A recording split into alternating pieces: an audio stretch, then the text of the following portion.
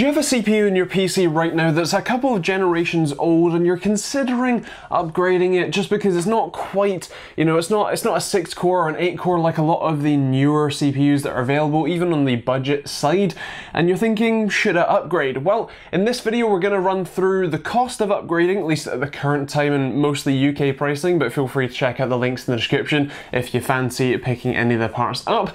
And we're also going to talk through the performance differences, both in the real-world gaming applications and in some synthetic tests and things like encoding as well. Now, the chip that I have here, the one in this PC that is my old chip, is the 4790K. Now, that's not the oldest chip that, the majority of people are using. I know that a lot of people are still on Sandy and Ivy Bridge, but unfortunately this is the only chip, the oldest chip that is most common that I have access to right now, so that is what we're going to go with. Now, the chips that I'm going to be comparing to are the 2700X Ryzen chip and the Intel 8700K. Now, while there may be some new Intel chips on the horizon, these are the ones that are out right now, and they're kind of the flagships, considering that obviously the 4790K was the flagship of its time, so we're going to compare those and see how it, well, ends up. So first off, I want to talk about the cost to upgrade. If you want to switch out your 4790K for a new chip, of course, something like the 4790K or basically anything older than that, we're all running on DDR3 RAM, which means not only a new chip,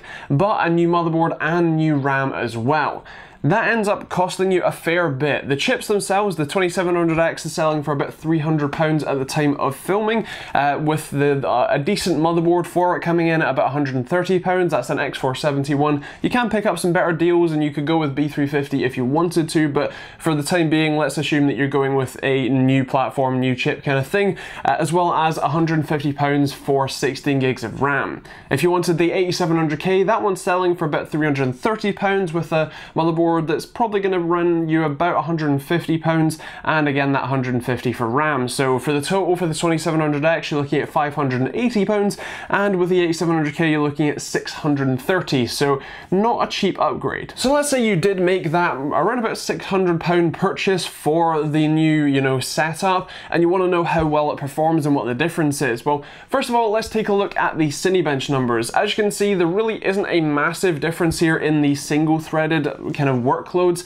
It really hasn't changed that much, but when you look at multi-threaded, this is where it gets kind of crazy. You're looking at a literal doubling of performance here, going from around about the 900 point mark, even with an overclock on the 4790K, to the 2700X being fully double even the overclocked result, so very, very impressive on that front. Now, I did also run 3D Mark Firestrike and ASUS Realbench in full, and I'll include a link to my website, TechteamGB.co.uk, where you can check out the full list of all of the results that I collected for this video. But for the time being, let's take a look at just the encoding benchmark from ASUS Realbench.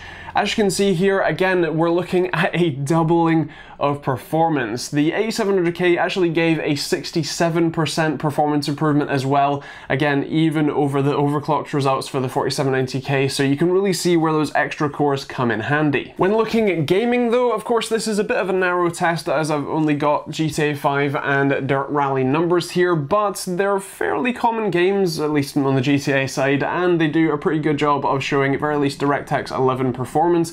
And as you can see, we're looking at maximum difference of 10%. You're really not seeing a big jump here, and the important thing to note here is that all of those results, they're all really very playable. Obviously this is with a GTX 1080 and ultra settings for Dirt Rally and very high settings for GTA 5, but very playable, very quality driven settings, okay, only at 1080p, but still very impressive. And especially as you go up in the resolutions, you're seeing diminishing returns on higher end CPUs anyway, so you're really gonna have a great time on any of these chips just specifically for gaming. Now, of course, you could make the point that with DirectX 12 and Vulkan games, you're likely going to see a little bit better of a performance improvement with the newer, more cored chips, but there really isn't that many titles right now, so I would revisit this when there are a good number of DirectX 12 titles, especially ones that I have access to. So to clarify, for gaming, I would say that it's not worth it for you. Even the older chips are still performing really well, and of course, if you can overclock them and keep them,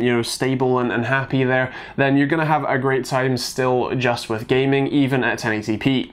But as I mentioned, with that encoding result, if you're looking to do extra work, if you're looking to do things like video editing, for example, then the higher core chips, especially those new Ryzen chips, the 2700, 2700X, even the 2600s, are fantastic chips and provide some excellent value for money, even when you have to pick up the newer platform and the newer RAM as well. So if you're interested in that sort of video editing or any sort of non-gaming but still intensive task, things like 3D modeling and rendering for that as well, I think you're going to have a great experience with some newer chips. I'd love to hear your thoughts in the comments down below. Do you have an older chip and you're thinking about upgrading? Or are you now completely dissuaded from upgrading after seeing this video? Let me know in the comments down below. I would love to hear from you. Of course, if you have any questions, feel free to leave them in the comments down below as well, and I'll try and get back to you as soon as I can. And of course, being part of the community, if you see a question that is unanswered, feel free to answer it if you can. Otherwise, I would mention, if you want to check out the parts that I've mentioned, at least the 2700X and the 8700K and some RAM and motherboards, check out the links in the description down below, as that will take you to your local Amazon store and you can see those available for you. You can also check out the other links in the description down below, including Patreon to support me directly. You can also check out the Amazon and Overclockers UK affiliate links, so when shopping from those places you can use that link and really help me out, so I'd really appreciate that. You can also check out the other videos. If you're new to the channel, make sure you hit that subscribe button for more videos like this one and plenty others. And yeah, otherwise, thank you for watching, hope you enjoyed it, and we'll see you all in the next video.